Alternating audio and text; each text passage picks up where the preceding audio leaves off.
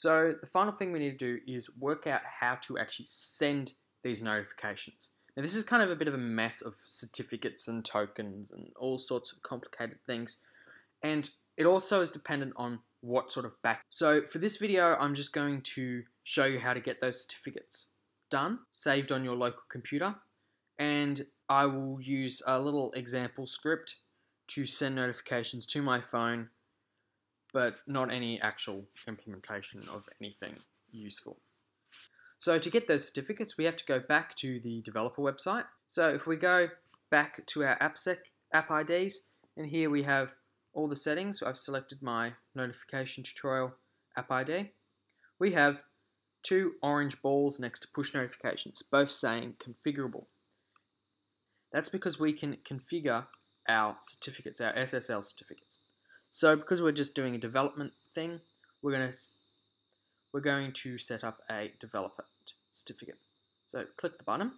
First thing we need to do on our Mac is set up a certificate signing request. We do that in Keychain.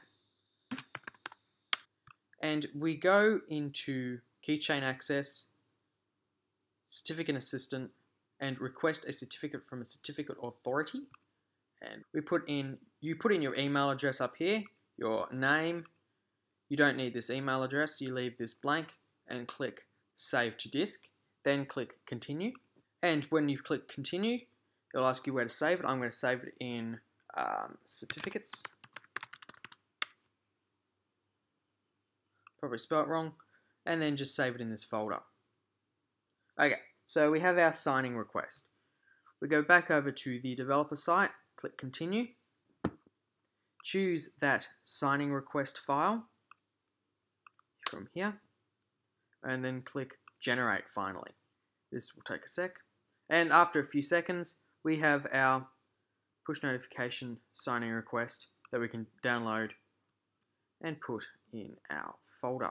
So now we have our certificate from Apple. We need to double click to open it in Keychain, and then over in certificates, as you can see, we have our certificate in here.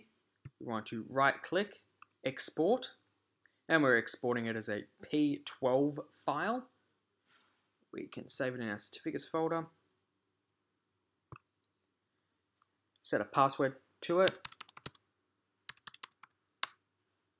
and then your system password, and now you have your P12 file. The next thing we need to do is go into Terminal and change this to a PEM file. And to do that, we need to use just one command. That's the command that I just put in there. And we're calling this certificates.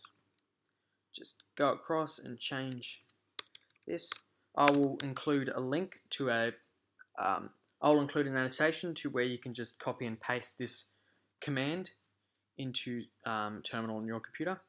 Then click enter. You need to put in the password for your certificate. And there you go. We have our PEM file. Now I'm using so this is a Ruby script with a gem called Houston that takes our certificate, the token, and what we want our alert to say, and sends this request to APNS with a category that we can use for action notifications, and again custom data, which I'm pretty sure is the equivalent to user info. And all this is sent to APNS, and it can come up on our phone. So we can do this from Terminal. So in Terminal, and just to show you that this does work, here in Terminal I'm going to run this script. So Ruby, I think it's called APNS send. Oops.